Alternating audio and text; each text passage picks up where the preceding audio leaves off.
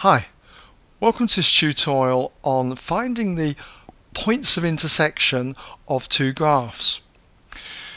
Now I've kept this to the types where you will get up to 2 points of intersection. And to find out where these points of intersection are, we're going to need to get involved with simultaneous equations. But before we do that, let's just have a look at these graphs individually. In this one, we've got our parabola intersecting a straight line. And at the moment, as we see it, we've got 2 points of intersection. So there'll be 2 solutions to our simultaneous equation. But will that always be the case? Well, the answer is no. Because what can happen is that we could take this line and maybe it doesn't intersect it at 2 points, but just touches. So what we end up with is one solution or one root. But the line might miss the curve completely, so there'll be no solutions to our equation. When it comes to those simultaneous equations, we'll have no solutions for a case like that. So 2 solutions, 1 solution, no solutions.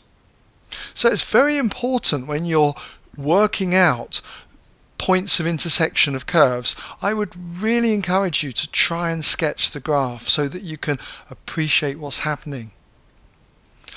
Now with this example, we've got a hyperbola intersecting a line, and as you can see again, if we were solving this simultaneously, we'd have 2 roots. In fact, it might seem that there are 2 roots wherever we draw this line.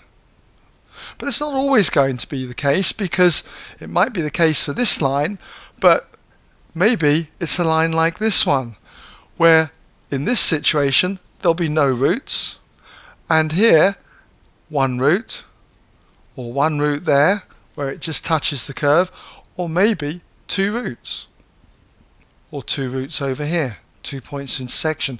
So again, hopefully you can see that it's very important that we sketch our graphs to get an appreciation. And what about this last one here? We've got 2 parabolas, and in its current state there's 2 points of intersection, but again it doesn't have to be. You could have the 2 curves touching, 1 root, or not touching, no roots. Alright? So what I'm trying to say is that when we solve our simultaneous equations, they're going to reduce to a quadratic equation. And when we're trying to find those roots, then 2 roots will mean that the graphs intersect, 1 root the graphs touch, and no roots the graphs do not intersect. Now we're going to find that that equation that we get is going to be a quadratic equation when you can have up to 2 roots. And you may remember that to solve a quadratic equation of the form ax squared plus bx plus c equals 0, then the solution is given by x equals minus b plus or minus the square root of b squared minus 4ac all over 2a. And the b squared minus 4ac, which is often called the discriminant, determines how many roots we get.